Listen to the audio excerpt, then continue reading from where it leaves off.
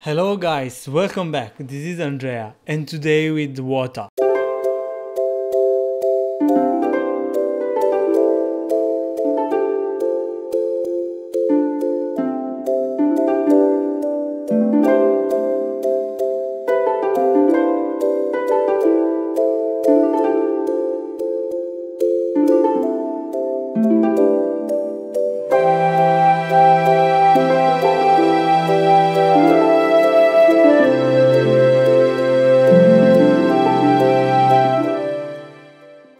This video is divided in three sections. In the first section I will talk about Flex internals, and then I will talk about the APIs to interact with Flex, and then I will talk about how to create the water as you saw already in the video. But let's dive into it. To explain the Flex internals, I have to do a step back and explain a bit what Godot does during the frames. And as any other game engine, Godot executes some operation during the frames. The first thing that Godot does is to execute the physics. Then it executes the idle processing, and then it executes the rendering. And then the frame starts again. Of course, this is a simplification of the entire processing. One of the most notable things that Godot does inside the physics steps is stepping the normal physics engine. In the most cases, the physics engine, like bullet physics engine that Godot is running on, usually runs in a single thread and in the same thread of Godot. This means that during the execution, the idle processing, Godot already finished the execution, the stepping of the physics.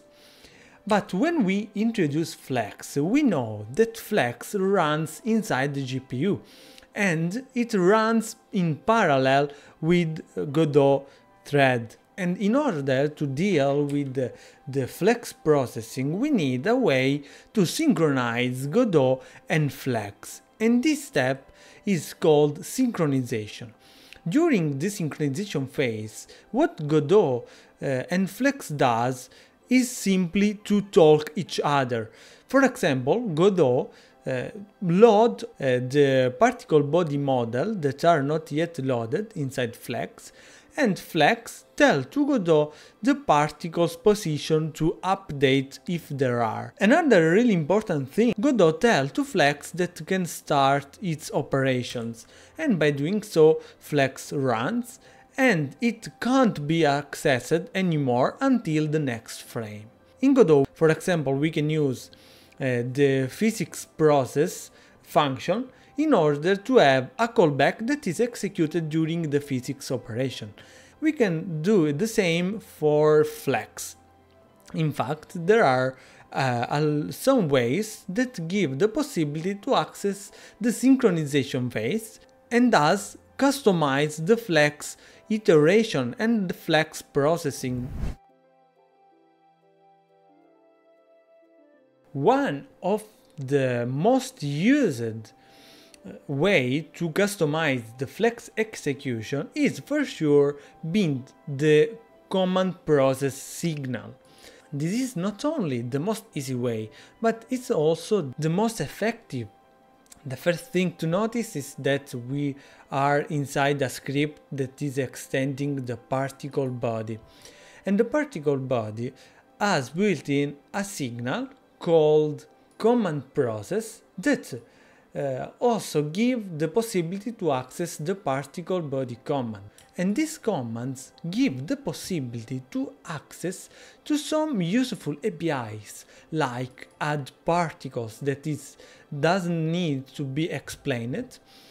Also, it gives the possibility to add springs, add inactive particles, apply force to particles, or rather get the particle counting, and so on. So, give the possibility to tell Flex what should do, and it instantly do it. And now it's really easy to understand that to use these commands, we have to be inside the particle body, because otherwise we can't attach a signal like this. The other way to manipulate the flex execution is to also, if you don't have any particle body, is to connect to the sync and signal executed by the particle physics server. In this way, you have to stay careful because you have to check the space, but I will deepening into this in another video, because you have to do more steps in order to control flex, because as you can see here you don't have the commands object that give you the possibility to access directly to your object, so you have to take it in another way, but we will see it in another video. We just saw how Flex internals works. We saw what are the commands API that we can easily perform on any particle body commands. We know how to connect to the synchronization phase. But now, how is possible to spawn the water and do this kind of effects? Well, it's really simple. Here I have a water lens that is just a really simple particle body node.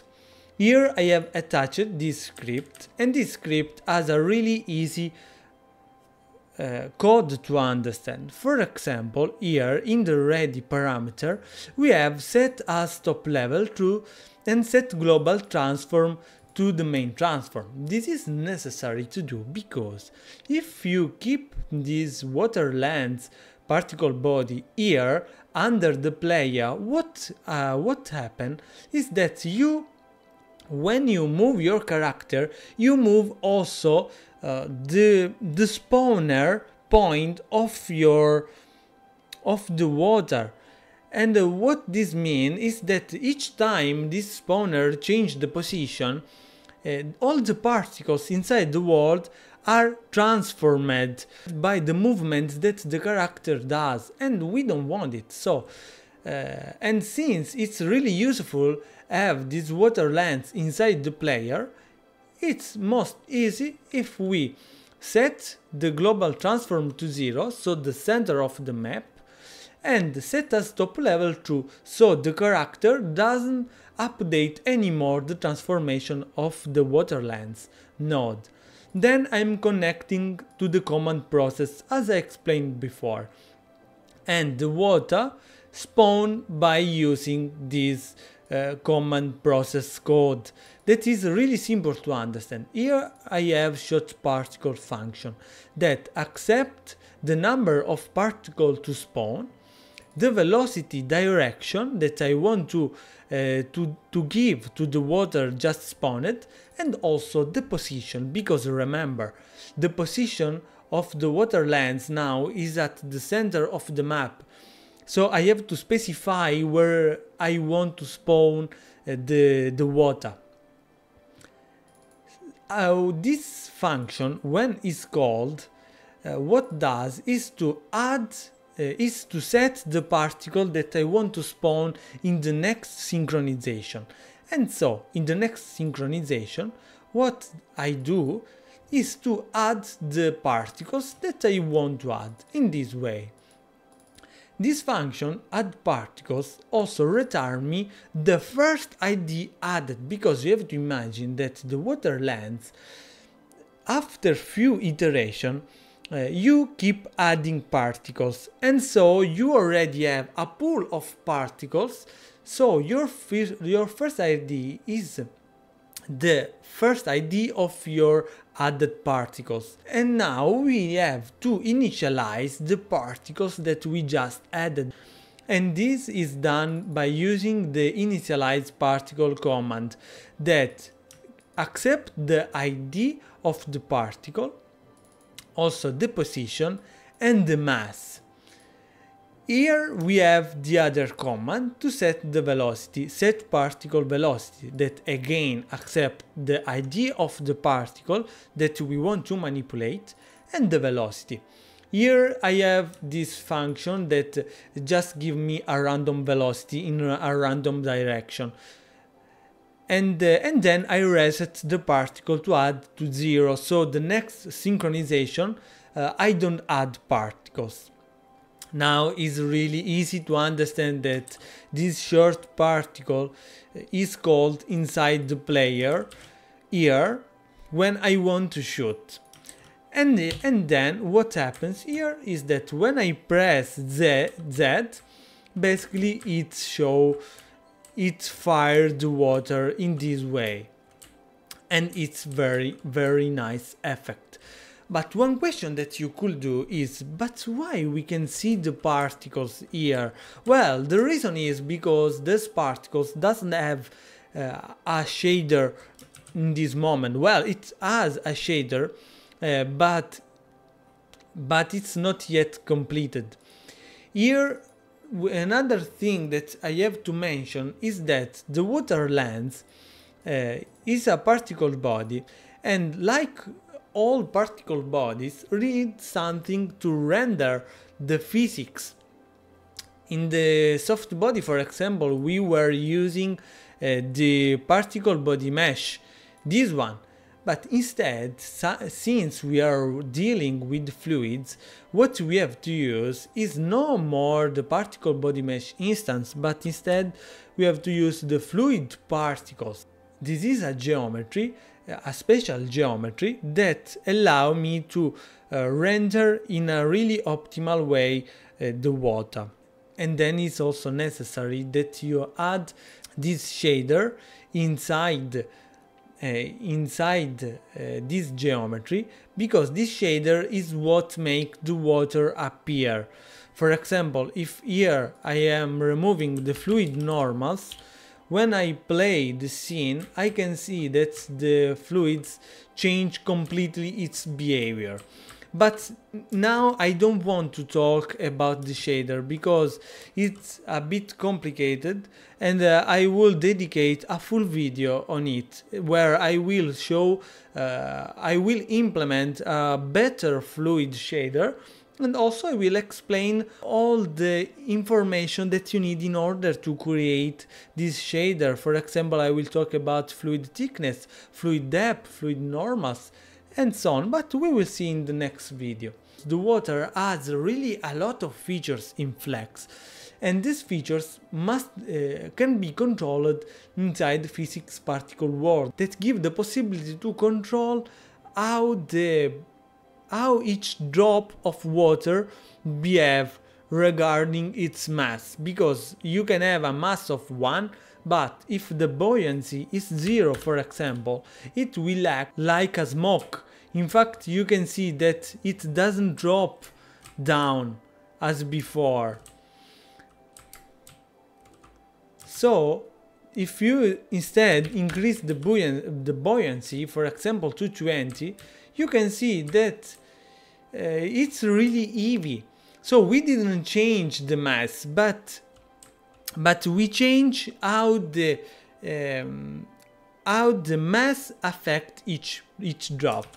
And then also we have the cohesion. The cohesion is a parameter that is used to control the dropping sides. You have to imagine the cohesion like if you are filling a glass of water with water, and you keep filling it until it reach the top, the max of the glass.